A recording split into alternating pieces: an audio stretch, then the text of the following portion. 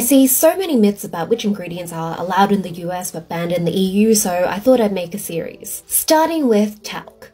Talc is not banned in the EU. It is listed in Annex 3, which is the list of ingredients with restrictions, but if you look at the specific restriction, it's just that if your talc product is meant for children under 3, you need to put a warning saying to keep it away from their nose and mouth. There are no other restrictions. And in fact, talc baby powders are a lot easier to find in Europe than the US these days. Most of the dirty ingredients people say are banned in the EU aren't actually banned.